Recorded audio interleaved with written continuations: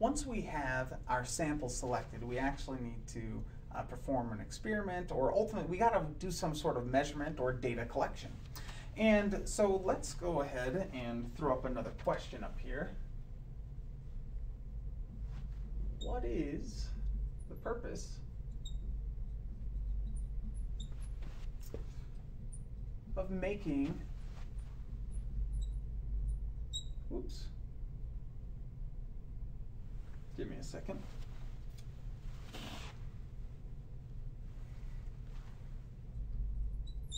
Making a measurement.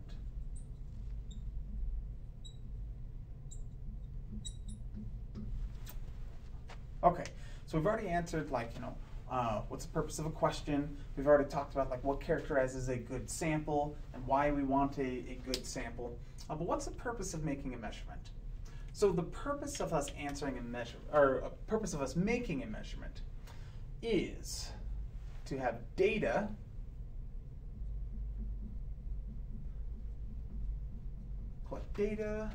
to support a conclusion, or maybe we'll put to make a conclusion.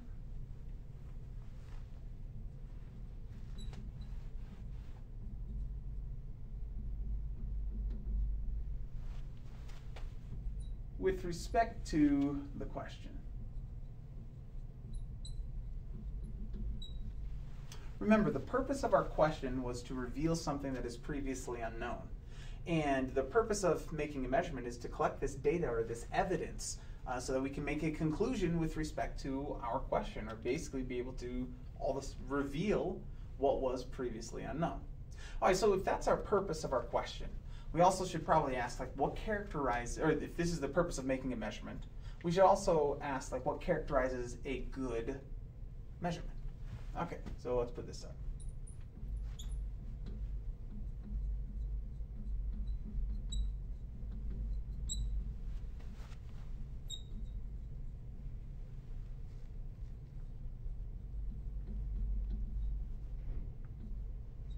Okay, so this is actually going to have a two-part answer of, like, what characterizes, oh no, not a good question, I apologize.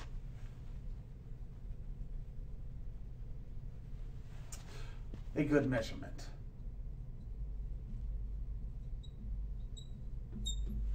Okay, yeah, what characterizes a good measurement? All right, so from this one, two parts. The first one, so we want to say, like, as closely as possible, it attempts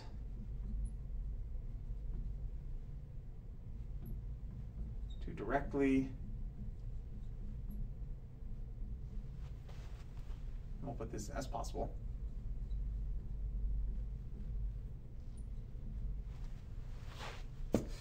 answer the question.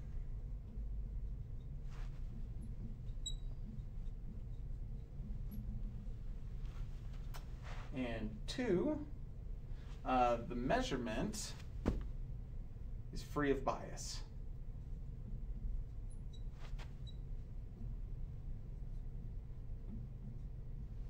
All right, so let's talk about this just a little bit. So the first one is, like, it attempts to, and this should be, like, as directly as possible, answer the question. And you're like, well, that's obvious. And, like, it's actually way more complicated than it looks. So, for example, there are things that are easy to measure. So if I want to say, like, I want to know what's the average weight of members of the football team. All right, that's not hard to do. You put the members of the football team on a scale, right? And the measurement is trying to directly answer this question. What's the weight? Put you on a scale. I can tell you the weight of every individual person. That's great. Now, there are things that are much more complicated to ask. Like, maybe I want to know maybe I want to know how successful are people who leave Casper College.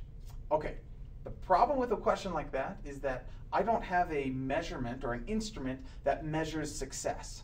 First of all, I'm going to have to, like, define what success is, and people can argue with that, like, whether or not that actually is success. Oftentimes we deem success as money, but it's a poor single measurement. And so sometimes when we have this question, especially if it's a complicated or more kind of abstract question, what we have to do is we have to take multiple measurements that we're trying to measure it as directly as possible. So maybe for success, I want to say,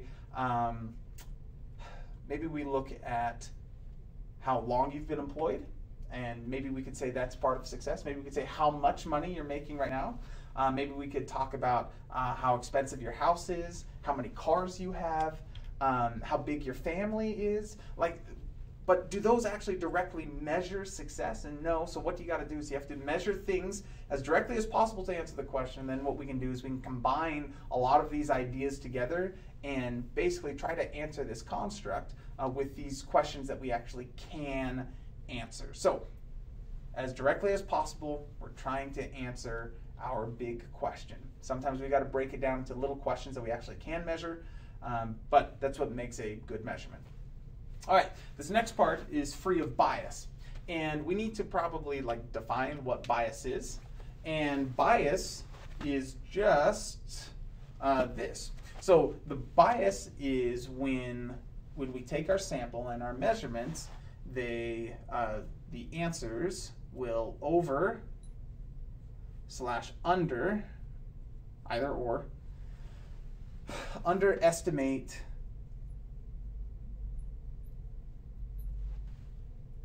the population.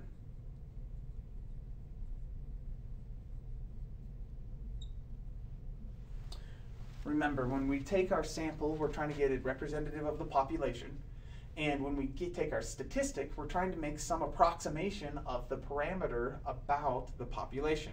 And if we have bias, our statistic is going to over or underestimate whatever the population parameter is. Okay, and let me put a population parameter.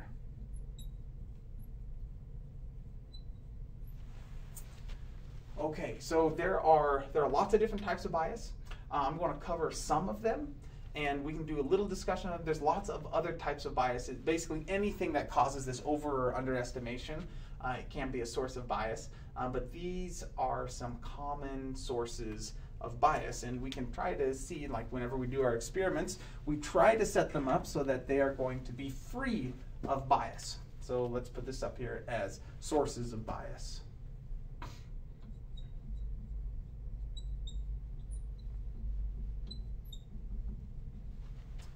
Okay, so in no particular order, I'm going to put these up.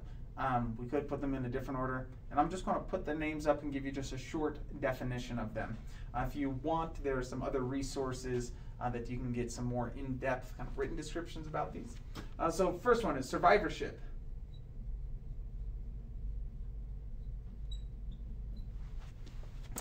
Okay, so the problem with survivorship bias is that we would be measuring people who only make it to the end, hence why it's called survivorship.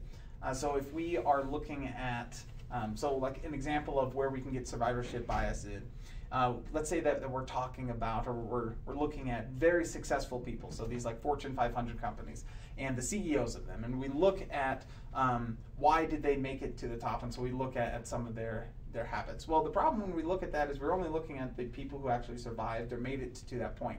Another time that this can happen, let's say maybe we're looking at the efficacy of some new cancer treatment, but we only look and measure people who survive after 10 years and we don't take into account anybody else.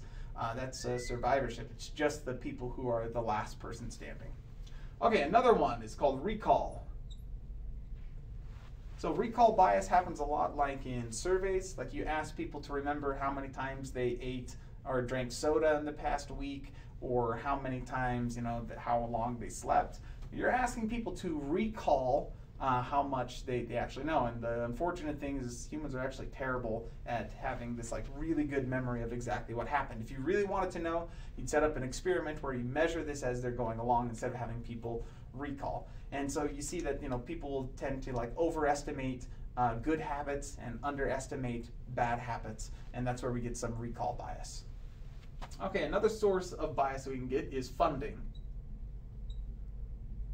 So whenever you look at an experiment, you want to see who funded it, because sometimes that can slant the results. So like, for example, if a new pharmacy company says that 95% of people when they take this new miracle painkiller are free of pain in an hour, but you notice that the study that they got it from was from the parent company who actually owns this pharmacy. Well, they have a vested interest in getting results that actually show that their medicine is good.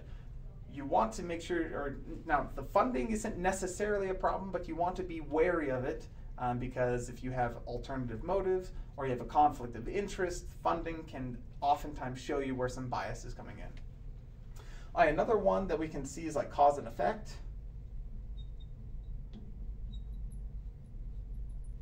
Cause and effect bias. So sometimes we conclude that like one, so like for example, if we are looking at like heart disease and baldness, like we can see that they are connected, and we could be tempted to say that balding causes heart disease or heart attacks, and that's really not what's going on.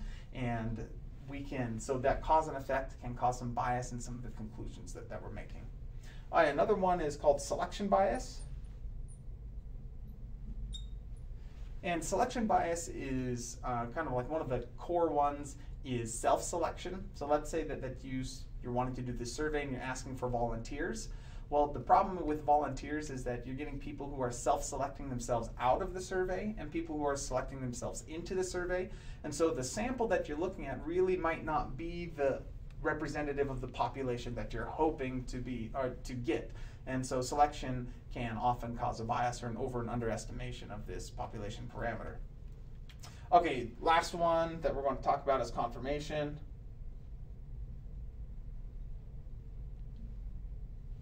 And confirmation bias is basically like we have a conclusion that we already know and that we have, and we are trying to collect data that already supports that conclusion. And so maybe we're only looking at data that actually supports that, and we don't include all the data, and so that can give us bias as well. Anyhow, there's a ton of sources of bias, and ultimately what we are trying to do is we're trying to stay free of bias so that we are not over or underestimating the population parameter.